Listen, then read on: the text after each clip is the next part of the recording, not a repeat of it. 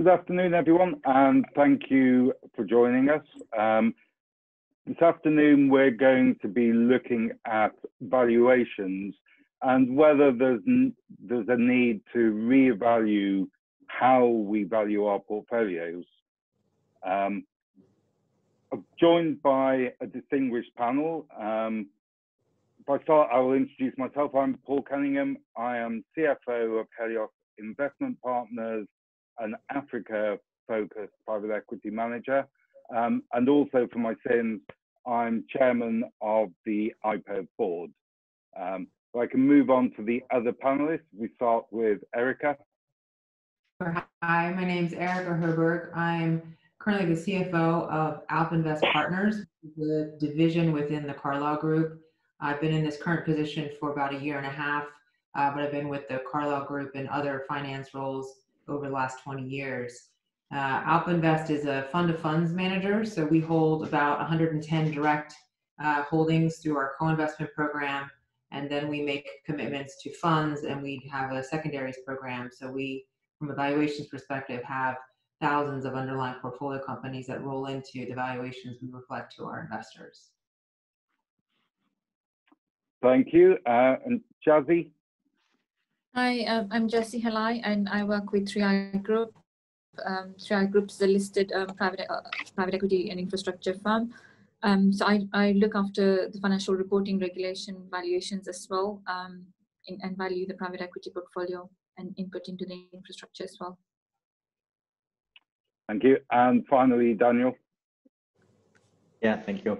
My name is Daniel. I worked for 10 years at Allianz Capital Partners. There we have 4 asset classes, which is actually direct investments divided in infrastructure and renewable energy, and indirect investments also for infrastructure funds and private equity funds. In terms of indirect investments, we do also co-investments, and there I'm responsible for the asset management for the indirect strategies and for the reporting for all asset classes. With regard to valuations, we collect, actually analyze and challenge the valuation provided by the fund managers. And in this role, I represent actually limited partners in the IPEV board to ensure the fair value importance of our limited partnership interest, to make sure that actually asset allocation, investment decisions, and our fiduciary duty for our own financial reporting is met. Great. Thank you, Daniel. I think before we actually dive into the panel session, it's probably worth just spending a minute or so just explaining what IPEV is, how it's made up, and especially given the importance of valuations and the focus on valuations that we've seen over the last sort of 6 months. As a board, our aim is not to tell people how to do it. It's to give guidelines and guidance as to what should be considered when preparing the periodic valuations of the portfolio. And we're made up of a fairly disparate group of individuals appointed by the various member organizations. So the Invest Europe, BVCA, MPEA, etc., all have the opportunity to nominate members to the board. We've tried to maintain a fairly good split between GP, LP, and a couple of advisors covering most regions. So we have UK, Europe, Americas, and Australia, and I'm there representing emerging markets. So that's just a little bit of background. And perhaps a question for each of the participants to start with. In your view, are the IPEV guidelines currently fit for purpose, in particular, given what we have seen as a result of COVID? And if I start with Erica. Sure. Thanks, Paul. Yes, I do think they're fit for purpose. I think we need flexibility in our business to have different ways to assess the measurement of the value particularly in times like this with greater volatility. So I think the special guidelines that came out that helped to kind of remind us of kind of key features to consider, particularly if you wanted to move from LTM to NTM, as you think about the past may not be so indicative of the future. So I do think, I think we found it fit for purpose, and we were able to, we didn't feel we were constrained as we were tackling our valuations in Q1 and Q2 of this year. Thanks. And Jasi? Yeah, I would echo what Eric has just mentioned as well. And, you know, as we were valuing the portfolio at 3i, we didn't feel we needed more guideline because, you know, the guidelines have enough flexibility. And we were also able to complement with our own internal guidelines that we have in terms of the valuation policy that we follow when we're valuing our portfolio. So I don't think that was a constraint. I mean, the harder bit was the volatility and the uncertainty and looking at various sectors and various countries on how each one of those overlay and applied. But there was enough flexibility within the guidelines to use different triangulation methods as well. Great, thank you. I think Erica mentioned that the special valuation guidance. Yeah, I think it would be useful to get your view as to whether that special guidance before going to Erica and Jasi. I'll ask Daniel, in your, I guess, your role as an IPEV board member, perhaps you could give a little bit of the background as to why it was felt necessary to issue the special guidance. Especially, I think, because of the several requests received from our members or from fund managers, where they felt, yeah, they had difficulties actually in evaluating their portfolio companies. From a board perspective, I think that we thought that the guidelines already contained actually most of, or have the most important topics included. And therefore, there is the flexibility we have just heard that people are able to use the guidelines for the evaluation. Nevertheless, we should be somehow, yeah, give some more guidance actually. That actually the double dip actualization was the crucial point. Meaning that when we look at earnings, that when the fund managers did actually adjusted their earning forecast, then they should also actually adjust the used multiples in the appropriate corresponding way, that we don't have double dip. What that means in earnings, actually, when we say, okay, what does it mean for the portfolio companies, the revenues, customers, supply chain, and the operations. Also the shortfalls, what they have seen perhaps in Q1, how obviously they should take into account the future shortfall as far as possible. The guideline needs to be in line with the accounting standards. So actually one needs to use all information at the evaluation point in time. Nothing which is more used is allowed to be taken into account. So that's, I think, where the board said, okay, and which we did actually in, I think, early April, that, or end of March, I think. I think it was end March. End of March they came out. End of March, that they were able actually to do the evaluations for Q1. So we said, okay, we need to bring it out end of March. Yeah. Great, thanks, Daniel. Maybe Erica, I mean, did you find that special guidance helpful, or was it just reiterating what was already there? I think it was partially reiterating what was already there, and then also confirming a lot of what we were discussing internally about what we should potentially consider and focus on with extra focus in our Q1 valuations, particularly the risk environment, and kind of taking a refresh on, if you're in our business, we are working with a little bit older information, so taking extra efforts to get updates and think about the impacts, especially in March, and for businesses like ours where we have to, with a public parent, you're really finalizing valuations effectively at the end of March, not in late April or a later period for that time. So you don't have as much visibility into the future, or into how that impacted, and to be able to put that into a Q1 mark. So I think it just,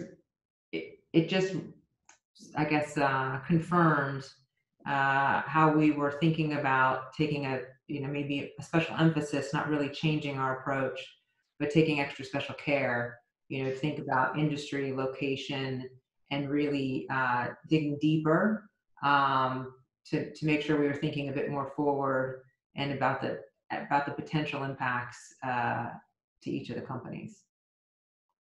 Okay, that's great. I guess one of the things we were very keen to put across as a board was that the revised or the special guidance wasn't a change of emphasis. It wasn't a change to the guidance. It was really trying to make sure people were aware of the different tools that would be available to assist in the valuation process in a time, especially thinking about the fact we were doing this late March, so a time of great uncertainty. I think we were seeing daily movements in listed share prices of 10, 20% swings each day.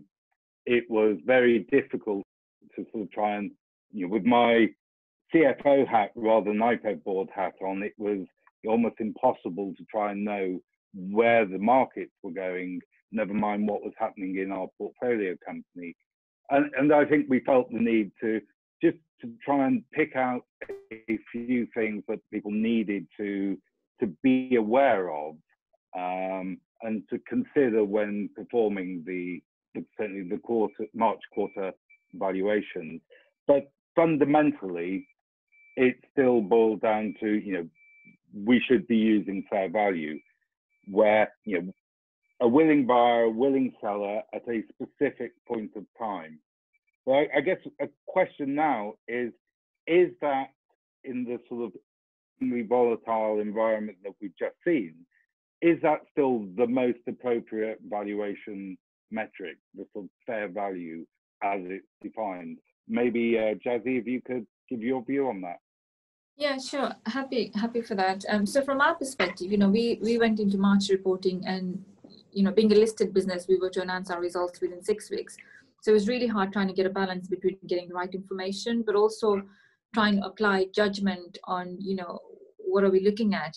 Are we looking at a 4-month lockdown, or what is our base case assumption? And being able to apply that consistently, but also looking at individual aspects of the business. So we looked at various aspects in terms of liquidity, resilience of the business. But one of the things that we emphasize more on the long-term perspective of this particular business, has that changed as part of this uncertainty? And that played a huge factor in the way we valued the business. And we did look at, a willing buyer, willing seller. But being a GP, we're under no pressure with a strong balance sheet to sell our assets. And do we absolutely believe in the value of this business and the growth trajectory as part of making that investment?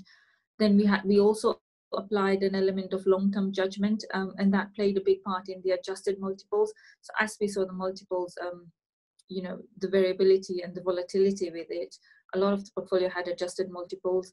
We used a lot of triangulation methods in certain aspects to look at, DCFs, but not primarily moving towards them, because the earnings basis was what we were looking at, and it was trying to get a blend in different sectors where we had visibility on the earnings, but also a good forecast, and what else was going on within the business and how they were going to recover, and also liquidity pressures.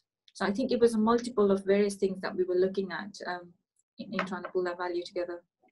Great, thank you. Now, I know from my perspective, I'm probably about to show my age and how long I've been in the industry. But when I started, the more common valuation metric was the lower of cost and net realizable value. Mm-hmm. And I remember being one of the ones that was pushing hard against the introduction of fair value, and I think our argument at the time was no one really cares that much. What matters is what you get for it at the end of the day. Cash is king. And I know, in the run-up to the special guidance, we were getting a lot of questions from other managers about whether they could just ignore the March quarter end, roll forward December values until we had a great deal of certainty. So perhaps, Daniel, from an LP perspective, how important was it that fair value as at the end of March was used? It was very important. I mean, we received several questions and forwarding. I mean, on the one hand, as you mentioned before, I mean, that wouldn't be in line with accounting standards. And if we would actually take forward valuations, then we would get problems with our auditor. And therefore, to get new valuation with the latest forecast, which shows actually also a dip. I mean, when our investors looked actually in the valuation, they expected that we have a movement which is somehow in line with the public markets. So just to forward it and say, okay, we stay constant, then actually they wouldn't believe in the long run in private equity valuations. Great, thank you. Now, for the next couple of questions, I'm going to sort of switch the usual format onto its head, and I guess give the other sort of panelists not just an opportunity to ask maybe myself and Daniel as IPEV board members a question, but also give you the opportunity to tell us what you would like to see, what changes, if any, you would like to see in the next iteration of the guidelines. And this is also something that I think when we're open to audience questions, it would be interesting to see what any of the other participants' views are on this. But maybe, Erica, we start with what would you like to see changed in the next iteration of guidelines, if anything? Sure. I mean, I'm not a proponent for this change I'm going to ask about, but I'm curious to hear your thoughts on if it's something IPEV is considering, or if you've received questions around this. But private market valuations have historically not been as volatile as public markets. We saw that during the global financial crisis, and I think we've already seen this now in Q1 as well as Q2. Our drop in Q1 marks were not as strong as what we saw in the public markets, and thus, of course, Q2 recoveries were more muted. But I don't think there should be a stronger correlation, and I do think less volatility in private markets is defendable depending on the portfolio and the underlying assets, of course. But do you think, given what we're now kind of living through, do you think markets, investors, or regulators will expect there to be a further change or further alignment? So, to the question, we rely a lot on willing participants and what they would transact at to really help defend the fact that we may not see as volatile movements as you see in the public markets. But just curious to see if you think we'd get pressure to shift that. Yeah, I think my view on that is probably not, because certainly when we tend to transact, so at selling a particular asset, the price that you get on the sale does not change day on day with with the public markets. I think it's a much more, typically an intermediated transaction. It's a negotiated price which has less volatility than if you were trading on the public market. So I think it's probably correct that we see less volatility of private assets, because, you know, especially if you're looking at the trade sale, it's driven by a number of factors, not just the price of similar listed businesses. So, you know, I think I would be surprised if we saw much more of a push in that direction. And, you know, from a personal perspective, I would think that would be wrong. Agreed. To go that way. Jasi, I don't know if you have any views on the future direction. No particular views, but it's probably one where we all need to be vigilant and see how this pans out. Because I think for me, you know, the guidelines are there. There's enough flexibility, but as you say, it's trying to marry the guidelines and the accounting principles. Because, you know, valuation is now really hard for it to be matched. Yeah, I think that's absolutely right. And yeah, I guess going back to that point, would we see the volatility? I know from our own portfolio, we had a partial sale that was negotiated of probably August last year, completed on probably the second week of April with no change in price, whereas everything around you had been going through sort of massive drops, followed by a sort of slightly smaller increase and drops again. So, yeah, I think the evidence is there that transactions do not take place with the same degree of volatility. Dan, I don't know if you have, you know, from an insider's perspective, is there anything we've missed? I mean, what could be interesting, I see that actually the industry has improved. So when we looked at the correlation between public market, between the public market and private equity, it used to be actually the biggest correlation 2 quarters between them, and now it's actually 1 quarter. Knowing that actually we have a time lag of a quarter when JPGP is providing the valuation. So we are, as an industry, quicker than in the past. And that was also important actually for our investors to see, okay, private equity is quick and not like in the last crisis, in the great financial crisis, when actually our investors thought, okay, they already got the biggest hits, and then actually private equity came around 2 quarters later, and then they had big impairments, which nobody had expected. Yeah, I would echo that as well, Paul. I think, you know, from compared to the last recession, you know, information has been available much more quicker. The funds have been very proactive, and so has the businesses in trying to manage to try and get information, but also try and apply that information in valuation, but also in other factors in terms of liquidity and resilience and ongoing operations. Okay, well, that's great. I think that's probably about all we have time for. So thank you all very much. Thank you. Thank you. Thank you.